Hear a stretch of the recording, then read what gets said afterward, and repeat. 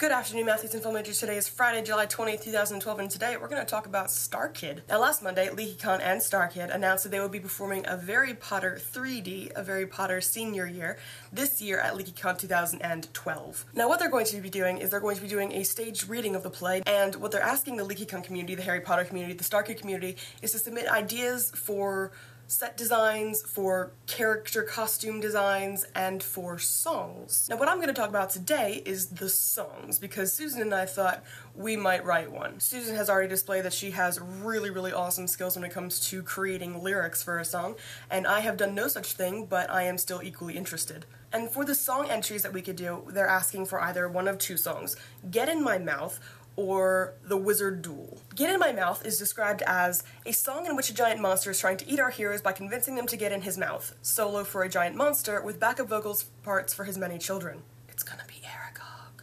The Wizard Duel is described as a song in which Harry wizard duels Malfoy. This is a duet between Harry and Malfoy. They hate each other and shoot each other with spells, make sure the spells are funny. And what they said about the song writing, they said, don't think about writing Harry Potter songs so much as songs with characters conveying an emotion, but if you really want to, you can have references to Harry Potter language in it to illustrate the points. Now, what I got out of that is that they're not looking for Gotta Get Back to Hogwarts, they're looking for something more like Coolest Girl, which has references to, frumpy clothing and that kind of thing, but it's also something that can stand by itself. Like I said, Susan and I have been texting and we thought that we might write a song, and I've been writing ideas in this fun little notebook. What I've gotten so far is a couple of things. I'm very interested in writing for the Wizard Duel, as, Draco and Harry are dueling, but I want Harry to be the jerk. And I think it's going to be the Half-Blood Prince bathroom duel, and the entire time Half-Blood Prince I kind of thought that Harry was being a bit of a jerk. And Draco, we know his backstory, we know that he has to do it, we know that his family is pressuring him. I think it'd be interesting to have Malfoy kind of be the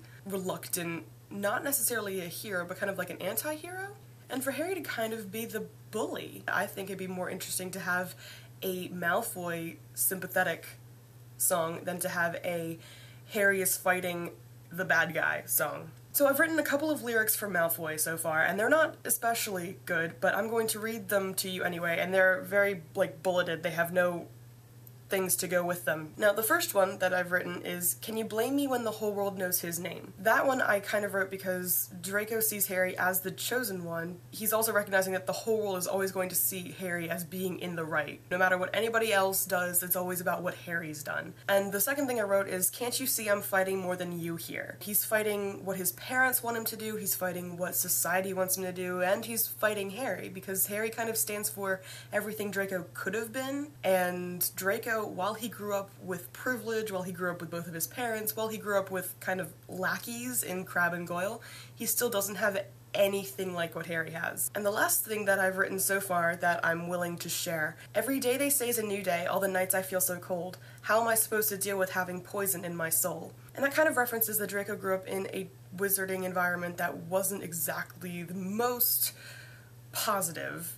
I think he might know in the back of his mind deep down that what his parents are doing and what the Death Eaters are doing and what his society kind of promotes is not right. I haven't written anything for Harry yet because the Harry that I'm writing I kind of want to be really hateable. So I thought I'd just mention a couple of my ideas. I'm also really excited that they are involving fans in making a fan piece. So for the film majors, I'm Caitlin. For the Mathlete, Susan will be here on Monday, and for anybody else, we're glad you hung out with us today, and I hope I didn't scar you for life with my terrible lyricism. See ya!